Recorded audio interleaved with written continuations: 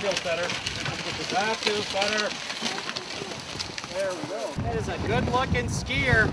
Yes, sir. Cody Miller's got nothing on you, Bill.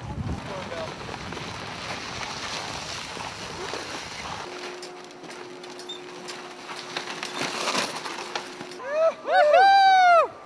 We're going skiing. Oh, this is a great return of Bill being back on the snow. I mean, it's been 13 years, and they got great adaptive equipment now to where anybody could go and take advantage of it. He's loving it. He's loving it.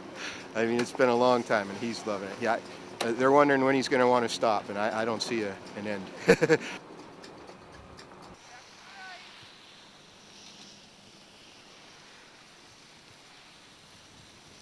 It's just very satisfying. I mean, when you see other people and you make them happy, and particularly people who didn't think they could do anything. They may be born with a handicap, and you know, our motto is, if I can do this, I can do anything. He was a ski school director here at Peak and Peak, and he used to, in the wintertime, he would get a little depressed, and he would make motions on the windows and shushing sounds like he wanted to ski, and somehow they found out about our program and gave us a call, and so here we are, and hopefully if he tolerates it very well, which he appears to be doing, we'll be back again in March.